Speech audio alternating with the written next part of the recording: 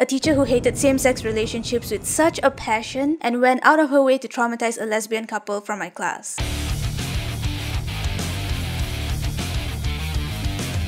Studying in an all-girls school, it wasn't rare to hear about lesbian couples here and there. In fact, I remember knowing about lesbians first before ever realizing that there was a male counterpart to this. That there were men who liked men. My earliest memory of my exposure to the concept of lesbians was through an anime called Maria-sama ga Miteru. The Virgin Mary is Watching. Quite a serious type of Yuri anime, and then through a rumor that I had heard from my sister about her school. She once told me that 2 girls were caught kissing underneath the school staircase. I don't really remember how I processed it, but I think I labeled it as something taboo. So how did the teachers handle this, right? If these lesbian couples were rampant in the school, surely they would have done something right. Well, most of them had a very naive lens. The same lens that all the other parents enrolling their kids in this school used. I'm enrolling my daughter in this school to protect her sanctity and to keep her away from evil boys. I shall surround her with girls and nothing but girls. Yeah, so the thought of a girl and a girl being in a relationship was such an impossible thought that they would somehow try to rationalize the closeness as they're just comfortable with each other, like sisters, girls being girls. Historians will call them best friends.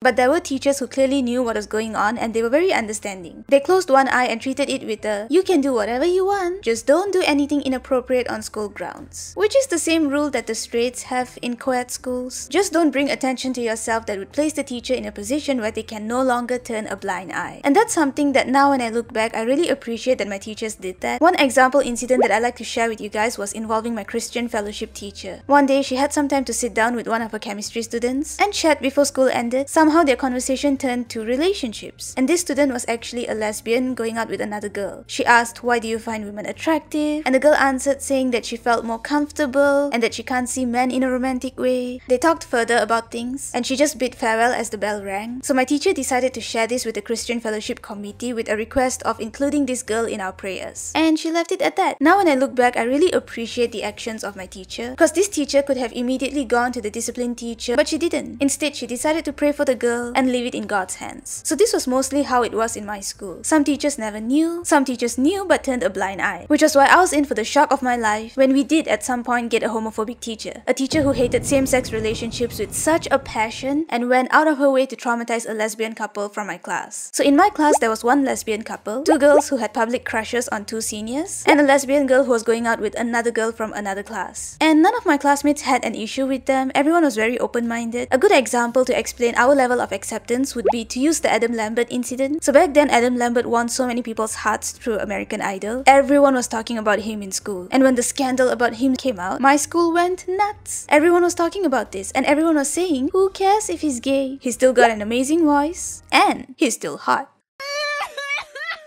Yeah, so that should give you an idea on how open-minded we all were. A lot of our interactions with these girls were also very ordinary, nothing different. We found the couple cute, they had so many cute moments. We'll call them Hui Ting and Mei Yee. In the beginning, I did share before that I had a homophobic phase myself, and one of the girls in that relationship, Mei Yee, was actually a close childhood friend of mine. We were very close in primary school. She's the one who introduced me to SHE, the Taiwanese girl group. We sat next to each other, went to each other's houses. Our sisters were in the same class in secondary school. But when we went to secondary school, we kind of drifted apart, despite being in the same class. I found my group of friends and she found hers. She joined the school band and became close to her girlfriend, Hui Ting. But when I first found out that they were going out, I actually avoided her because I didn't want her gayness to rub on me. I know that was so horrible. In reality, I was just jealous. Jealous that they were able to accept themselves and get together. But once I came to accept myself, I joined the fan club. They were so adorable. But one day, all of these changed. When both Mei Yee and Hui Ting came to school looking upset, there was a weird atmosphere in the class, and it was even weirder when both of them sat at different seats. Before this, they sat next to each other, but now Hui Ting was seated at her original place, but Mei Yee was all the way on the other side of the class. The entire morning felt gloomy because Hui Ting had her head on her desk, and we all knew that she was crying. Mei Yee, on the other hand, was looking upset the entire day, and then after recess, my class teacher comes in with the counseling teacher. They're whispering something to each other looking at these two. I had no clue what was going on, but I knew something was up, and this sadly went on for a few months. Once again, we didn't know what exactly was was going on, but we caught on that all of our subject teachers had to ensure that these two were separated at all times. I eventually found out through a mutual friend of Mei Yee and I on what actually transpired. Apparently, a teacher had complained to the school about Mei Yee and Hui Ting's relationship, and not just any teacher, but Miss Fei Jin, my maths teacher, a teacher that I actually really looked up to. So this Miss Fei Jin was actually an ex-student. In my school, there were a lot of ex-students studying to become teachers, and they would come back to the school for like their internship training kind of thing. I know I'm using the wrong word, but it's kind of similar to an internship. And Miss Fei Jin held a very special place in my heart, because at some point in the past, she starred as Christine Daae in our school's Phantom of the Opera musical. So being a 100-year-old convent, my secondary school had a tradition of musicals every 5 years, and in 2008 they were working on the Phantom of the Opera musical. I remember being in primary school when the teacher comes in saying, "We've been invited by our secondary school to get a glimpse of the musical." That was their way of promoting to create hype so that the primary students would buy tickets and spread the word and stuff. It was so exciting because I had never been inside the secondary school, and I was blown away by the live orchestra, by the costumes, the girl cross-dressing as Raoul, and by Christine Daae's voice. It was amazing. This was my first time witnessing a live orchestra and seeing ordinary kids being a part of something huge. I remember going home that day and pestering my sister on who that girl playing Christine Daae was, because she was so pretty and her voice was amazing. And then my sister told me the inspiring story of Fei Jin. She was a nobody, no one had even heard of her before, but a teacher accidentally heard her singing one day and pushed her to audition for the role of Christine Daae, and she became famous overnight. All throughout the school, everyone was talking about her. 12-year-old me was so in awe at her story and her talent, but then in the end,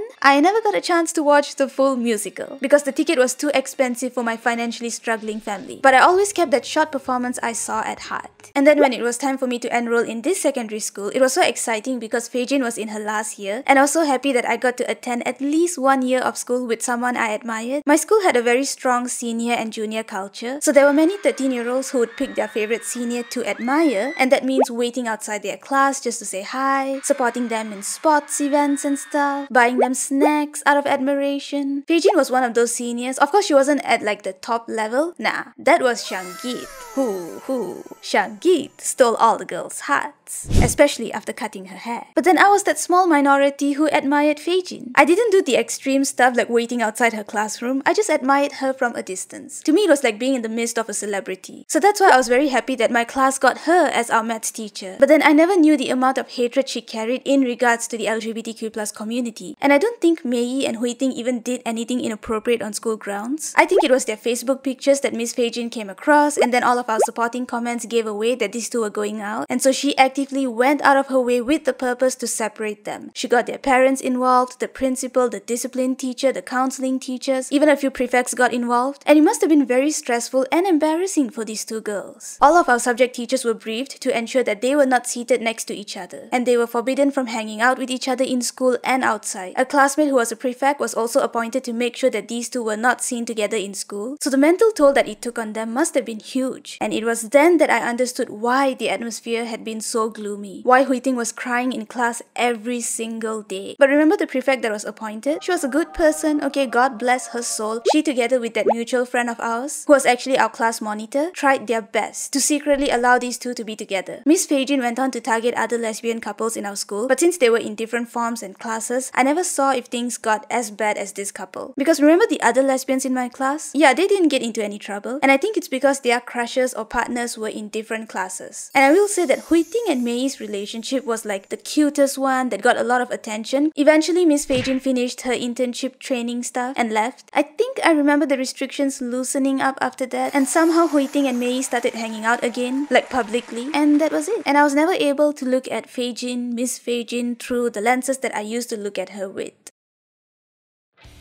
What's even messed up is that Fei Jin was a born-again Christian, so she always used religion to justify her actions. But it was very shocking for me to see this soft-spoken role model of mine harboring that much hatred, going out of her way to ruin the lives of two people that had nothing to do with her. I saw two Christian teachers dealing with this matter in two different ways. The first one with love, kindness, and understanding, and then the other one with just pure hatred. I don't know what Mei Yee is doing now, but I know that Hui Ting is an air stewardess. Yeah, I also have no idea what my school is like now, because my time was when the LGBTQ+ community was newly starting to gain traction. Not many people even knew about the acronym or even about trans or bisexual people. But in this current climate, I have no idea if any extremist views and methods have successfully seeped into the school system, making the queer kids feel even more unsafe. Or it could be the other way around, right?